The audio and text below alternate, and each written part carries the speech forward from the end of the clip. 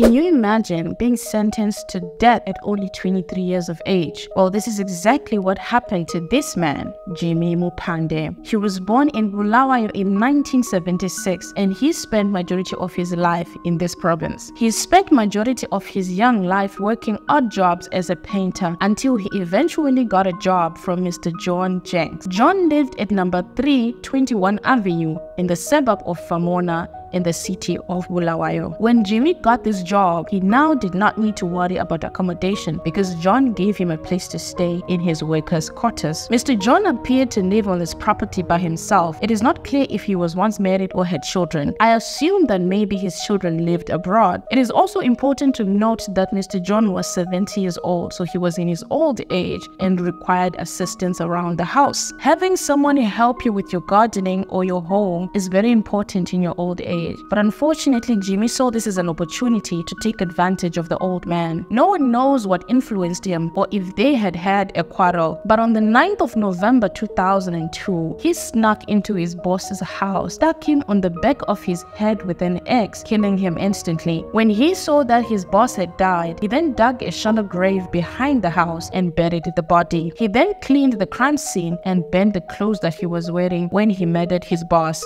Days passed and Jimmy lived like all was well. When people questioned him where his boss was, he lied that his boss had gone to Vic Falls on a trip. 4 days after his heinous act, he decided to sell his boss's household property. He sold an imperial fridge and a cabinet, claiming that these were his. Unfortunately for him, he did not know that someone had filed a missing persons report at the police. So this was suspicious behavior that the police were looking for. When the detectives questioned him, he lied that his boss had gone on a trip to Vic Falls, but this was highly unlikely because he had not communicated this to any of his friends. The police did not believe him and further interrogated him until he admitted that he had killed his boss. When he realized that he had been caught, he then lied that his boss had sodomized him, which was highly unlikely for a 70-year-old man, but he claimed that he was retaliating for sexual abuse. When he saw that the police were not believing him, he then changed his statement. He now claimed that it was self-defense, that his boss had attacked him first. This was also highly unlikely because no one uses an axe as a method of self-defense. After weeks of interrogation, he then admitted to his crime. He then changed his statement for the 3rd time, claiming that his boss was not paying him his wages and he was retaliating. The police then took him to the house where he showed them where he had dug a shallow grave and buried John Jenks. The man who had bought furniture from him that belonged to John testified against him in court. The prosecution believed that he had killed this man for his household goods and it was all because of greed.